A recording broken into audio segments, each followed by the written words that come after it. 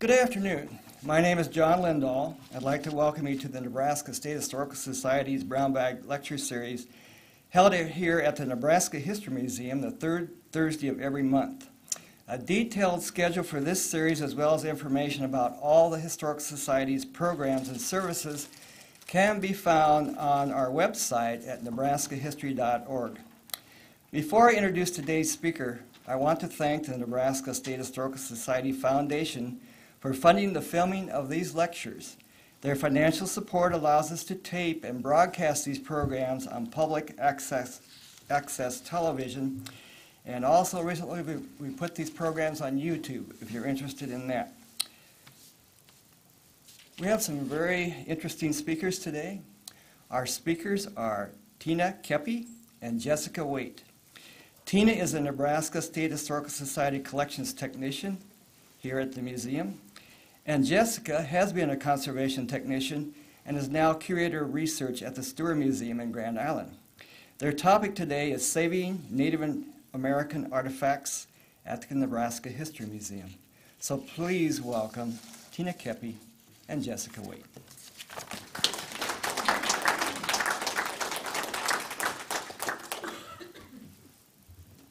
Good afternoon. Thank you for coming. My name is Jessica Waite, and I'm Tina Koeppe. This is Tina. And we're going to talk about our grant project that we had been working on for the past 2 years. It's a conservation project down here at the State Historical Society Museum. This project was a collaboration between the museum and the Gerald Ford Conservation Center in Omaha. Both of these divisions are part of the State Historical Society. And in 1999, collections staff at the museum and conservators at the Ford Center completed a conservation assessment that mapped out the steps needed to improve the quality of materials and storage methods and maximize storage space here at the museum. In order to help uphold the goal of safeguarding our history, it became clear to staff and conservators that a long-term plan was needed to save these artifacts. Lack of adequate storage and previous museum standards has left many of the items in the museum's collections in peril. The long-term preservation plan, written by the Historical Society staff, created a systematic approach for making improvements to parts of the collection. The first project was conducted under this plan was a firearms conservation and rehousing project completed in 2004 through funding from the Institute for Museum and Library Services. The next step of the plan involved the museum's large Native American collection, which is where we came in. Receiving funding for such large projects is always a challenge, and in 2006, the staff of the Museum of Nebraska History and the Ford Conservation Center wrote a proposal to receive federal grant funding from Save America's Treasures. This grant is a partnership with the National Trust for Historic Preservation, the National Park Service, Heritage Preservation, National Endowment for the Arts, National Park Foundation, and we requested funding specifically for the museum's Native American collection.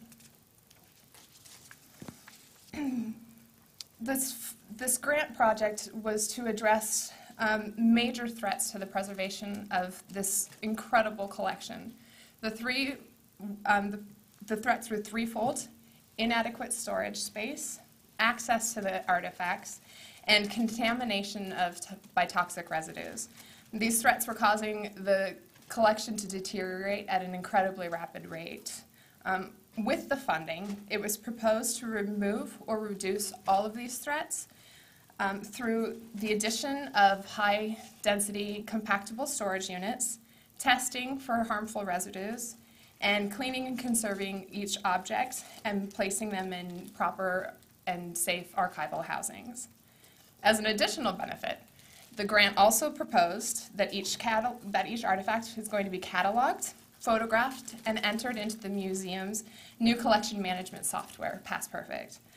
This would greatly improve access to the information of the collection by staff, researchers, and ultimately the public. The museum has artifacts from 14 different tribes. Some of the tribes include the Pawnee, Omaha, Ponca, Winnebago, Cheyenne, Arapaho, and Yankton Sioux. Some of the famous Native Americans represented in this collection include Red Cloud, Sitting Bull, and Crazy Horse. The collection includes items donated by the family of Susan LaFlesche Peacock, the first female Native American physician.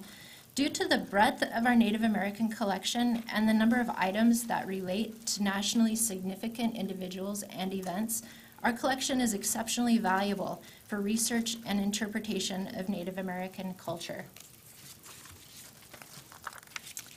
The collection includes artifacts such as headdresses, moccasins, weapons, toys, clothing, blankets, and food preparation items. There are rare examples of late 18th century wood carving, as well as many examples of heavily beaded clothing and accessories from the reservation era. The diverse nature of this collection and its exceptional quality in illustrating the cultural heritage of Plains tribes helps make it an American treasure. Our grant proposal emphasized the need for improved space and access for this collection. 85% of the Native American collection was stored in the basement of the museum in metal drawers and cabinets that were difficult to access. Many fragile artifacts were piled in drawers and did not have supportive trays or mounts to protect them. Because the drawers were so full, many objects were misshapen, folded, and forced into tight spaces. Other objects stored on open shelves were unprotected from light, dirt, and potential water leaks from overhead pipes. The first picture here on the left is a tangled drawer of feather artifacts, eagle fans, there's a feather bustle, and every time that drawer was opened, feathers would catch onto the drawer above it and break off pieces of it, and it was just a bad situation. The second picture illustrates how difficult it was to access items in the collection for staff members. So not only were we putting the items in the collection in peril, but we were also risking the safety of staff people as they tried to access these. So here's another couple examples of drawers full of artifacts in our old storage. On the left, there's a drawer full of eagle feather headdresses, and they've all been folded, bundled up, and piled on top of each other. The other picture is of a drawer full of beaded bags, and they've just been piled together. So when a staff person wanted to get something out of storage, they would have to move other artifacts to get to it. We didn't know exactly what condition some of these things were in, and they were just deteriorating in their conditions. So not only were the storage conditions less than ideal, but this collection had been improperly displayed in the past and needed some attention to undo the damage. Many of the items in the collection had never been cleaned or conserved. In the past, sometimes artifacts would be nailed or pinned to walls, and number tags would be attached to artifacts with metal staples. Fortunately, the standards for handling and displaying museum artifacts has evolved, and we have a picture here from 1951 of a museum staff person nailing a saddlebag to an exhibit. We don't do that anymore. Here's another museum gallery from 1951. Many of these artifacts are either nailed or attached to the display wall with adhesives. So here's an example of what happens to a pair of moccasins that is glued to an exhibit wall for years. Not only do we have adhesive and pieces of probably plaster or wallboard attached to the soles, but the stress from being exhibited this way has caused a tear along the sole of the moccasin, and it's an incredibly unstable condition. As you can tell, we're in serious trouble. So the grant writing efforts did wonderfully pay off, and the museum received $170,000 in cooperative federal funding from Save America's Treasures. The grant did require a one-to-one match of funds, and we had wonderful private donors that contributed $70,000 for this project, and the Historical Society contributed other matching funds in the forms of personnel. Key staff working on the grant were Julie Riley, Associate Director at the Ford Center, Debbie Long, Objects Conservator at the Ford Center, Deb Arntz, Curator here at the Nebraska History Museum, and Laura Mooney, Registrar at the Nebraska History Museum. The first phase of the project involved getting new storage facilities. A room in the basement was designated for this project, and it was fitted with new compacting space saver shelving units, as well as powder-coated metal shelving along the far wall. Staff purchased acid-free boxes and tissue paper, and a small lab space was set up in the basement and outfitted with large work tables and supplies needed to complete this project. The bottom picture is the storage space before it was new compacted shelving, which is up here on the left. And then the top right picture is the picture of the lab space in the basement. My home away from home. Funds allowed for the hiring of staff to work on this project. An assistant conservator, Rebecca Cashman, was employed for 1 year. Rebecca is a professional objects conservator with previous experience working with indigenous collections. And then two technicians were hired. I was hired as the conservation technician, and Tina was hired as the collections technician. I performed basic conservation treatments and developed rehousing for the collection. I have a master's degree in museum administration from Eastern Illinois University, and it was an amazing and wonderful opportunity for me to work on this collection because my family is of Oglala Lakota heritage. Tina was hired as the collections technician, and she did all of the photographing, research, and cataloging of the artifacts. Tina was born and raised here in Nebraska and has a master's degree in textile history with a special interest in ethnographic costume. So as you can imagine, we were all incredibly thrilled and honored to work on such a wonderful collection. Oh, that's mine. Sorry. Before Tina and I began, Rebecca and the registrar here at the museum, Laura Mooney, completed a comprehensive conservation survey. And so what they did is went through every single drawer and looked at every single object to take notes and determine the level and the priority of conservation needed. We have level 1, which meant that you had to get it done right away. It was in serious need of conservation treatment. 2, not so bad, and 3, it was a need, but it could be done at a later date.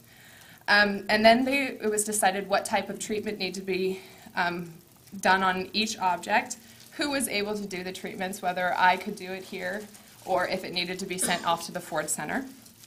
And then the most fragile items were scheduled to go to the Ford Center for treatment. And we kept all of this information available between the Ford Center and here at the museum in a FileMaker database. As discussed earlier, some of the threats to the collection were toxic residues. And as part of our grant request, we did arsenic testing on the artifacts. And from the 18th through the 20th centuries, arsenic compounds were applied as preservatives and to prevent infestations of insects and rodents to ethnographic collections. It was most commonly used on feather and animal skins. Arsenic adheres strongly to hair and feathers and does not lose its toxicity over time. It's able to see through either it's visible as a white powder or small crystals, and we did encounter many of these over the past 2 years. The older the specimen, the more likely it was treated with arsenic.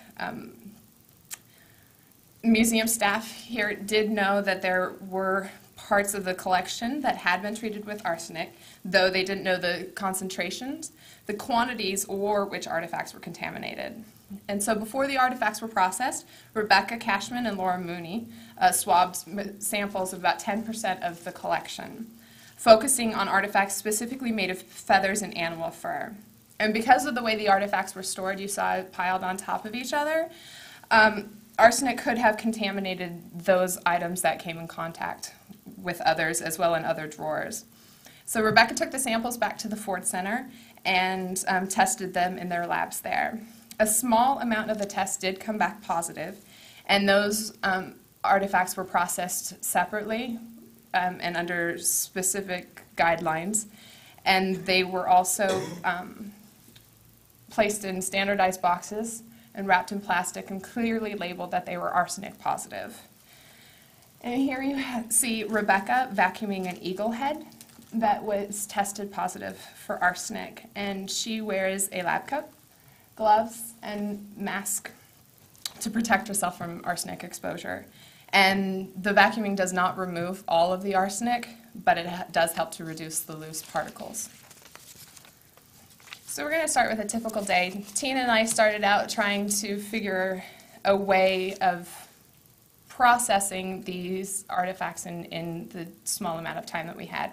So we came up with a system on how we did it. We would choose a type of object. We specifically went for either bags or arrows. And so we both would cover up with our personal protective gear in our gloves and our masks and our lovely lab coats. And we'd go into the back old storage and remove the trays. As you can tell, it always took two people because most of the drawers were fully loaded and quite heavy. So then we would move them into the lab space where we would set them up. Each artifact was associated with a processing sheet. That way, the processing sheet allowed us to maintain and keep track of what sort of treatment had already been done to it, whether or not it needed more treatment. So as you can see, I'm sitting here. I'm also looking at the comprehensive survey that Rebecca and Laura had completed for us so that I knew exactly what to do and what needed to be done. That's it. The processing sheets you'll see here had a place of when they were removed from storage, whether or not they had been vacuumed, if there was a conservation treatment had been done, photographed, rehoused, and then put back in storage. This was done so that we could keep track and make sure that we were completing it and who completed it for future generations, so they knew who had done the treatments for it. And I'm drawing a detailed picture. I'm not a very good artist, so I tried. And then we took detailed dimensions as well of each artifact, which then was entered into the database. At this stage of the process, we carefully examined each artifact to see what kind of damage it had. We were able to do some minor treatments and removal of nails and staples ourselves. The most fragile items were taken to the Ford Conservation Center for treatment by the conservators there. So here are some examples of some common issues that we encountered. The first photo here on the left, that's a strip of leather that was attached to a stone club. And at some point in the life of this artifact, a tear was made in the leather and it was repaired with metal staples. So that's we also encountered adhesive tape used to repair leather and textiles. Those are the type of things that a conservator needs to address, and so we would leave that to the staff of the Ford Center. The second photo is of a cradle board cover. That's the hood of the cover. And it had metal wire, like really thick wire stitched to the opening to keep it, probably to keep it open for exhibition. And that was something that we removed because it's not original to the cradle board cover. And the third picture is, this is a very common issue that we encountered, and that was pieces of metal wire that were attached to artifacts, either to use to hang them on a wall or attach them together, and we were able to use a pair of wire cutters and remove that. In addition to this type of damage, we encountered many examples of how historical artifacts deteriorate over time due to environmental conditions.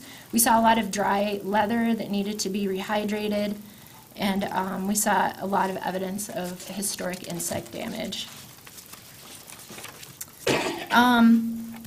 We pulled a lot of insect casings, a lot of webbing, a lot of insect droppings and frass from artifacts. Here's a big picture of what that looks like exactly. It's very appetizing.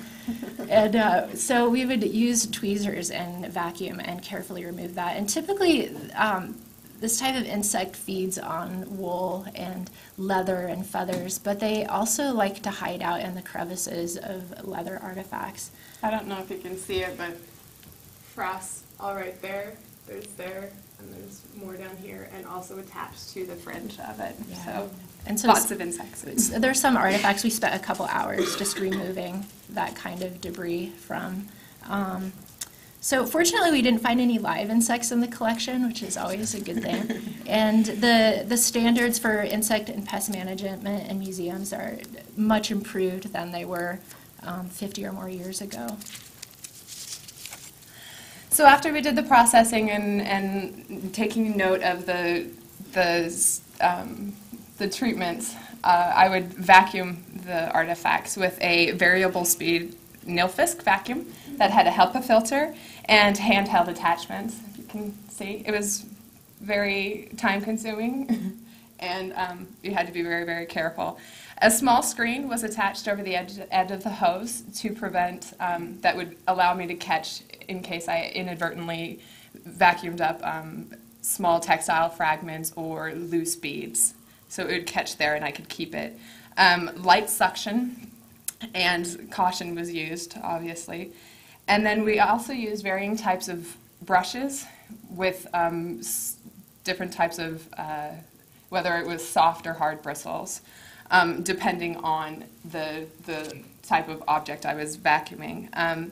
We gently vacuumed only the surface dirt off. We tried not to, and tried very, very hard not to remove any of the historic dirt. Yeah, historic dirt, I know. But that would maybe also have a ability to be tested for later on for pollen or anything else like that. So we like to remove it. Plus it adds to the significance of the object. It's part of its story. So once the vacuuming was done and I had figured out what Rebecca had done for the survey, what sort of treatment needed to be done, I would start doing that. This is an example of an incredible pipe bag. It was beautifully beaded, and you can see the wonderful elaborate coloring of quill work on the bottom. However, due to environmental conditions, the quills were unraveling and some of them had broken apart. And so right here I'm doing what we call a bridge repair with Japanese tissue paper that was toned with a Winston & Newton acrylic paint to match the color of the quill. And it was attached with B72. And everything that we did and still do is meant to be reversible because you never know in the future if there's a better way of doing it. Also, we did not do anything to restore it to look like it was brand new. We are preserving it as it is for future generations. Other treatments that were besides quill work were bead stabilization with also B72, which is an adhesive that is soluble in acetone. It can be removed in acetone, or with cotton thread and sewing beads back on or replacing bead loops and things like that. We also removed non-original adhesives and repaired feather fletchings and sinew on arrowhead. After each artifact was vacuumed and stabilized, it had its photograph taken. We also took before and after photos of artifacts that had received conservation treatments. And our camera that we used was a Nikon D40 digital camera, and we took multiple detailed photos of each item. We used Past Perfect cataloging software for this project. Each artifact has a record in this database. You can add a lot of photos to it. You can, there's the image management button in the corner. You can click on that and it brings up a large, high quality image that you could really see the details on it. Everything we could find out about the artifact, I put into this database. Description, measurement, condition, everything we did to it as part of its treatment, notes about the donor, notes about who owned this or made this if we knew it.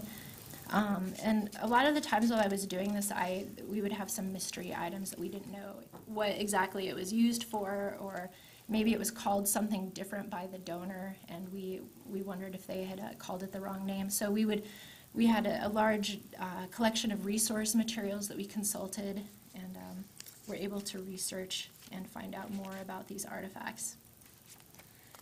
Once everything is photographed and cataloged, it then got rehoused. One of our main problems that we encountered with this project was the lack of resources and the lack of information out there for us to refer to on how to rehouse some of these items. Some of these items are very difficult and awkward sized and needed some specialized housings, but there wasn't anything available. So Tina and I would actually have to brainstorm with the staff here at the museum as well as at the Ford Center to come up with some new and innovative ideas for storage. After the rehousing, we made sure that the rehousing was basically to provide adequate support for the materials so that they didn't continue to warp or tear or become misshapen, which had occurred during the previous storage conditions. We were also careful to minimize the handling and not to overstuff boxes. We tried to rehouse the artifacts in the way in which they were intended to be used. So if they were moccasins, they were fitted out as if there was a foot in it. We did encounter some gloves, which were also stuffed to make sure that you don't cause flattening or tearing on the stress on the leather.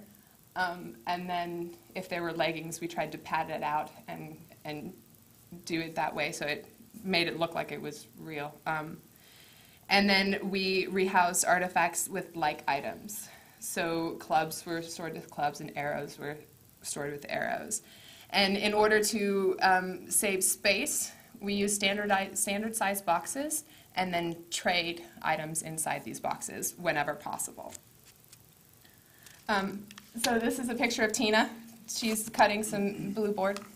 And I caution you, if you're going to cut blue board, please do not cut yourself. That was my big story, and don't bleed all over the place. Here's an example of one of the rehousings that we did. These are some pipe bags, and they are on, the box to the top is a standard size box that we used, and they are on blue board trays cut to fit the box, and then they are covered with Tyvek, which is a soft structure material to help prevent sliding, and then also they're tied down with cotton twill to prevent sliding. And then the four triangles that you see are in order to help with stacking. So we were able to get 4 to 6 of these pipe bags in one box. Oh, still me. Okay. The different types of materials that we used. We had a lot of what we call tri-rod left over from a previous grant, so we were able to utilize the tri-rod. We used acid-free and lignin-free papers, boards, and tissue. Acid-free blue board, which was mainly used for trays and also custom boxes. Ethafoam, which is the plastic, of varying sizes, an 1/8 to 1/4, and then we also used 2-inch planks of ethafoam. Tri-rod, Volara, which is a type of padded plastic, and then Tyvek. We used a lot of Tyvek, which is now my favorite thing in the world. You can see here down in the right-hand corner is the new rehousings for the pipes. They had previously just been put into a drawer, and when you moved it, the pipe stems would roll in the drawer, and then it was also the pipe bowls were stacked right next to each other, so they were causing them to shift and move and like cluck into each other. So what you see here is their pipe stems are in the middle, stored on notched tri-rod, and so that they don't move, and they are lifted up off the bottom of the board. And then the pipe stems are in sink mats of 2-inch ethafoam planking, which we had cut out with a hot knife and then covered with the soft Tyvek, the soft structure Tyvek. And in the bottom, if you can tell, we also would put what's called microchamber board into each of the boxes. And microchamber is a special type of board that actually absorbs the pollutants from the air, and then it also absorbs off gases so that it helps to preserve and keep the artifacts themselves for a little bit longer. Oh my goodness. This is an example of a headdress that we've rehoused. If you can see here, this is a circular about the hat size of the headdress. It was a circular made of tri-rod with an internal support of water paper as well as tri-rod. The crown was covered with a Tyvek cap to help the easy removal and putting the headdress back onto the internal support.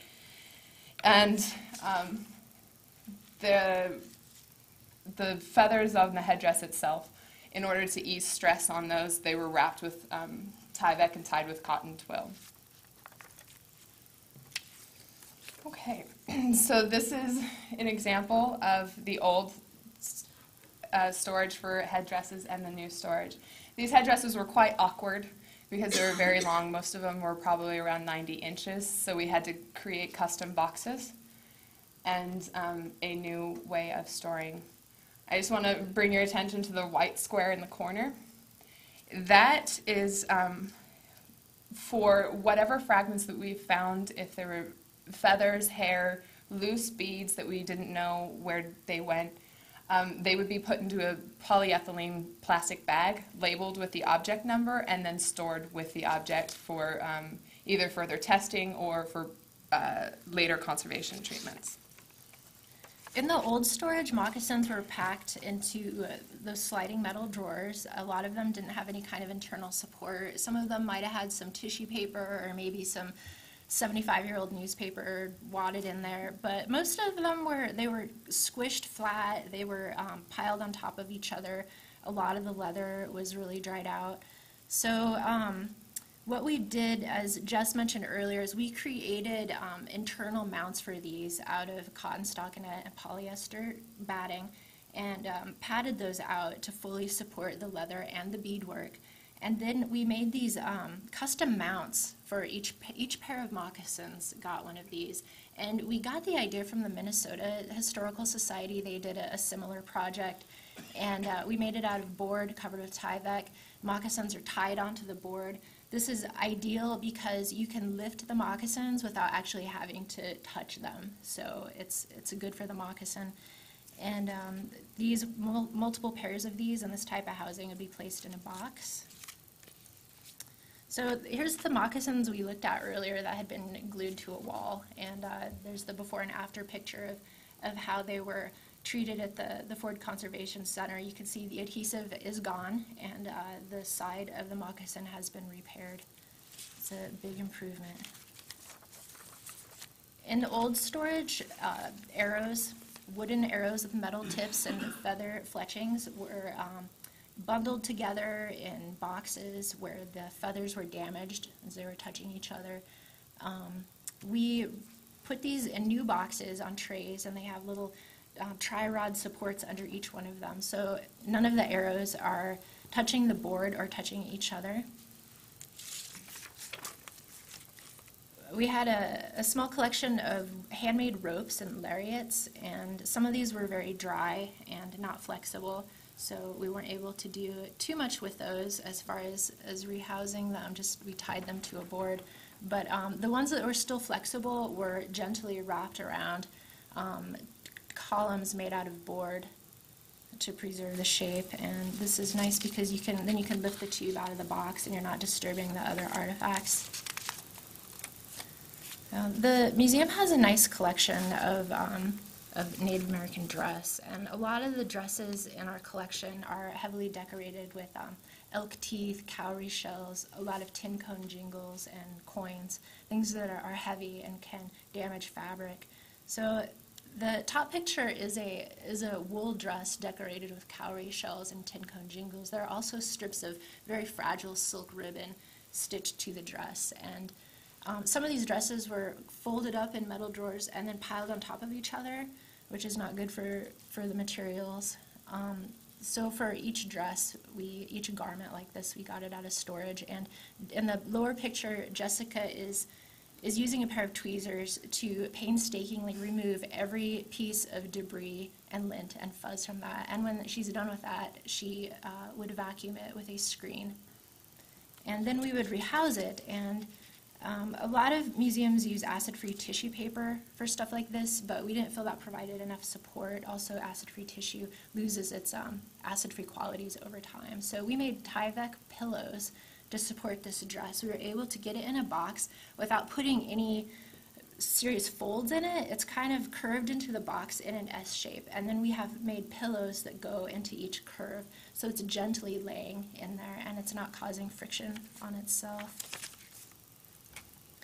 So here I am putting a box away into our new storage. All of the boxes are clearly labeled about what they contain, and it's easy to find things. This new storage is safer to access. You can get a ladder back here, a step stool, very easily.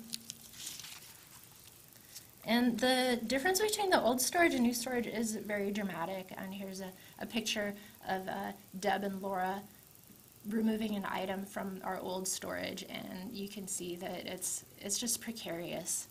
And so on the other side is our new storage filled up with boxes of artifacts that have been properly conserved and rehoused.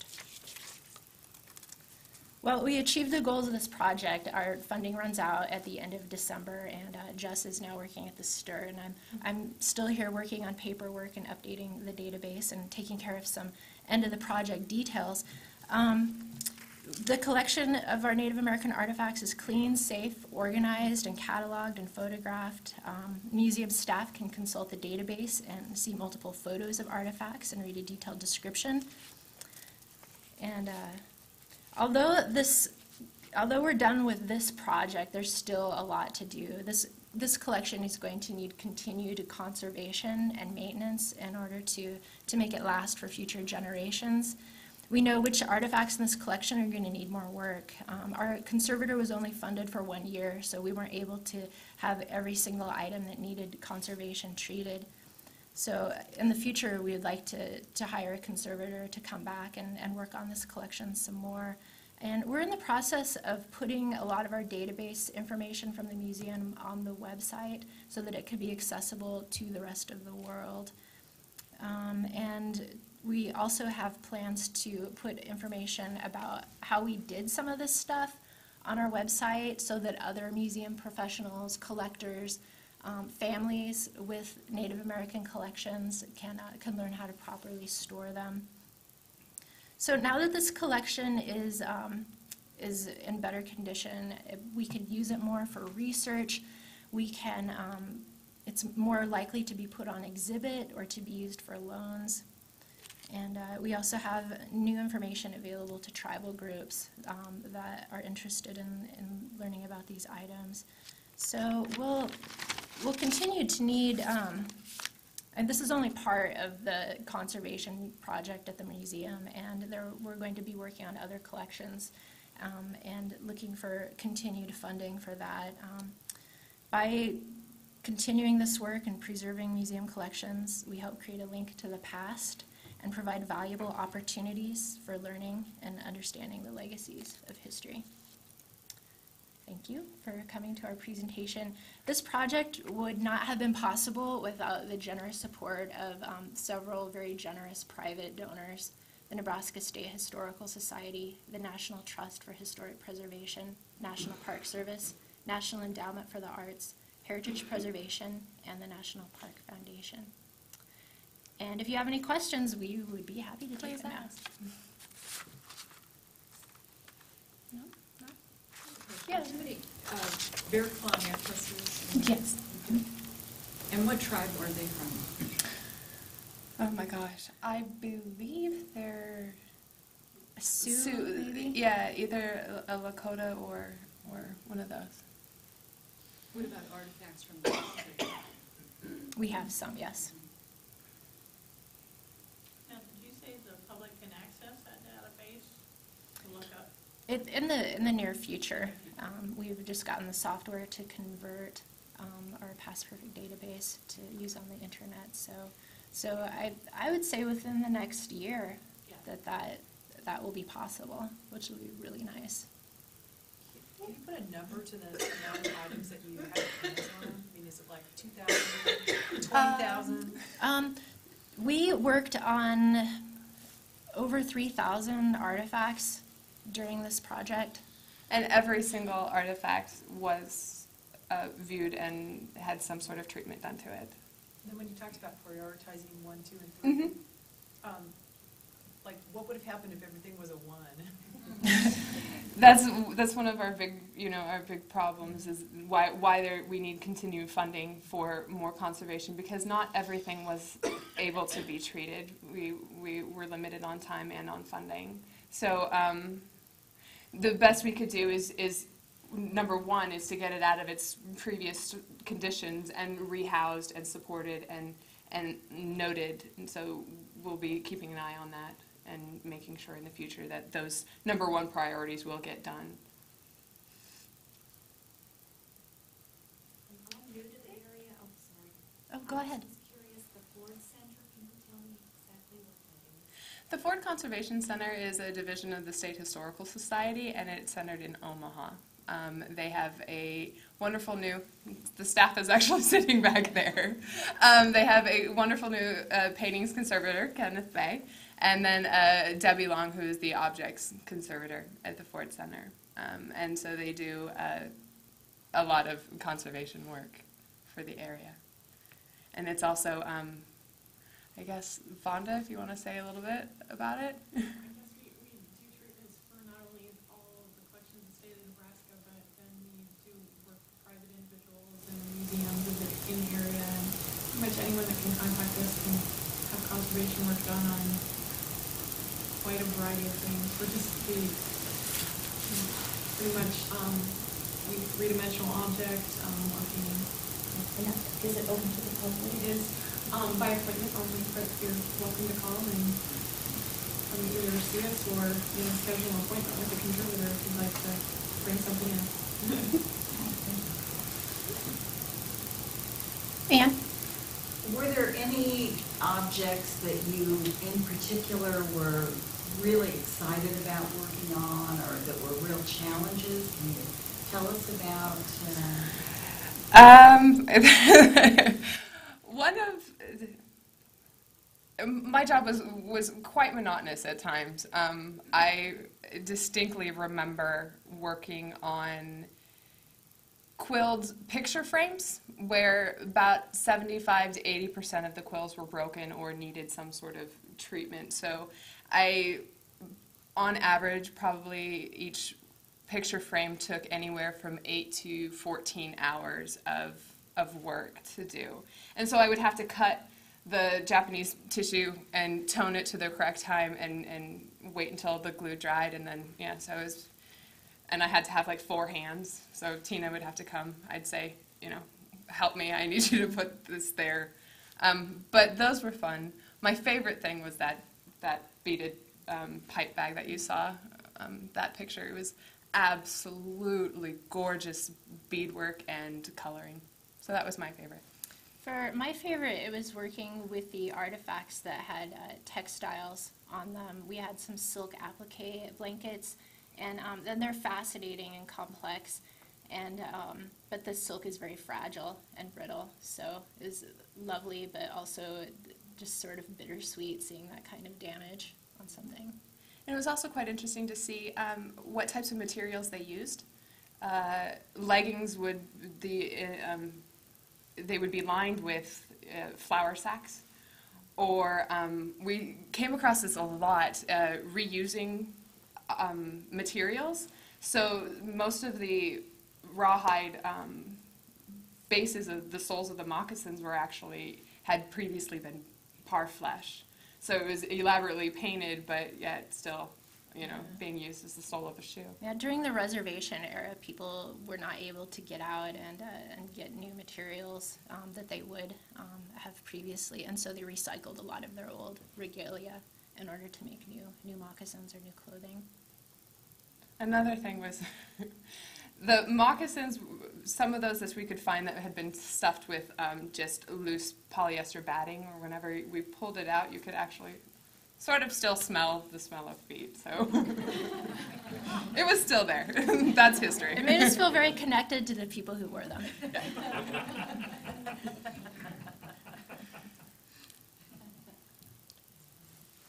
Yeah.